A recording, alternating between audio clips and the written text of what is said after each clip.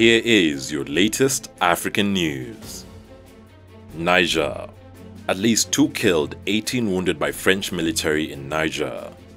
Niger's government says 2 people were killed and 18 wounded after a French military convoy heading to Mali was blocked by protesters angry at the failure of French forces to rein in terrorism in the region. The armed vehicles and logistics trucks had crossed the border last week after being blocked in Burkina Faso for a week after demonstrations about the lack of security there. People have been protesting the failure of both the Burkinabe authorities and French forces to stop mounting violence by Islamic militants. Anger about French military presence in its former colonies has been rising in Niger, Burkina Faso, and other countries in West Africa's Sahel region, where France has thousands of troops to fight affiliates of Al-Qaeda and Islamic State. Last week, hundreds of people in Burkinabe city of Kaya blocked the French convoy, which is on its way from Cote d'Ivoire to Mali. Africa-wide. African Union rejects travel bans amid new COVID-19 variant. The African Union has cautioned countries across the world against imposing quick travel bans on travelers from the continent in the wake of a new variant of the COVID-19 virus said to be more infectious. Dr. John Gengasong, director of the Africa Center for Disease Control and Prevention, said the history of the pandemic had indicated travel bans served little purpose in managing the spread of the virus. The African CDC's stance comes 2 days after South Africa's National Institute for Communicable Diseases announced it had detected a new variant, seen as a superbug version of the SARS-CoV-2, the virus that causes COVID-19. But hours after its detection, Western countries including UK, Germany, and the US imposed flight bans on South Africa and 6 of its neighbors where the variant had been detected. Canada, Morocco, Russia, and several others also imposed bans on the South African countries. Africa-wide. Akon joins the #NoMore movement to defend Africa. The No More movement is getting greater acceptance in Africa and all over the world at large, with singers, songwriters, and human rights campaigner Akon joining and advocating for the movement. The No More movement took place last week in several parts of the world, and the recognition it received accordingly shows that Africa and other countries are clearly showing solidarity with not only Ethiopia but Africa as a whole. The movement apparently manifests that Ethiopia has been emerging once again as a beacon of an African freedom struggle. South Africa. President calls for lift of Omicron travel bans.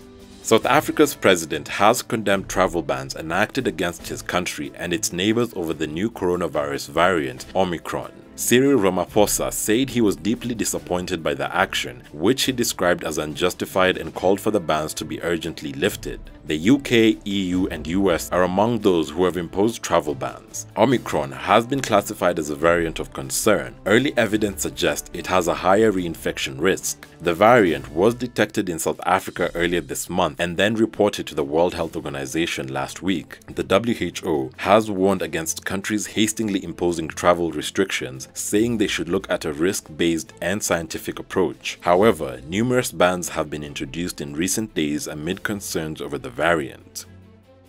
Uganda. Uganda asks China to amend airport loan clauses.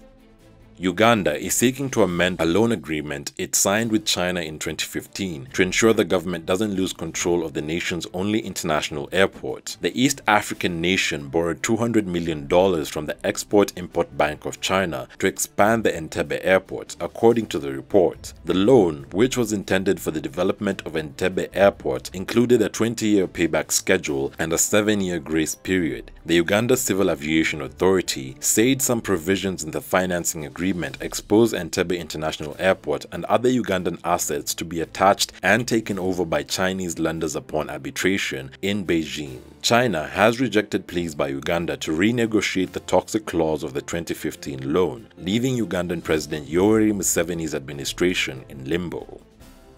Ghana. Ghana to make COVID-19 vaccine mandatory for targeted groups from January. Ghana will ramp up its COVID-19 inoculation campaign next month and make the vaccine mandatory for targeted groups, including all public sector and health workers, from January 22nd.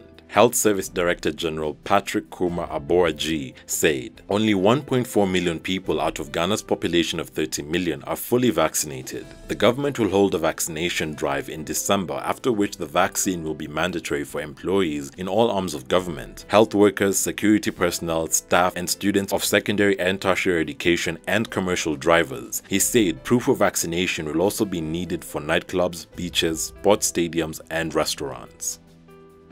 East Africa. EAC bans dumping of electronic waste, calls for recycling.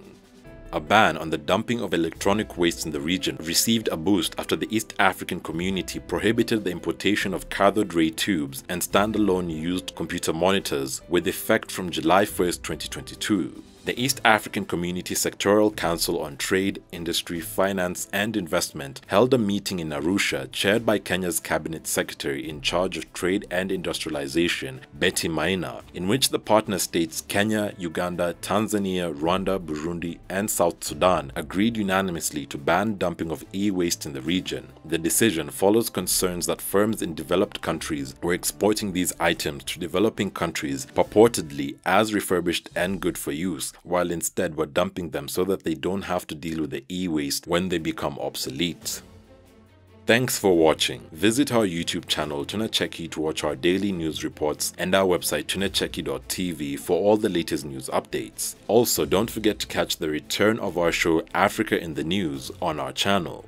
You can directly support this new series by becoming our YouTube member or becoming a Patreon. And remember, Africa is watching.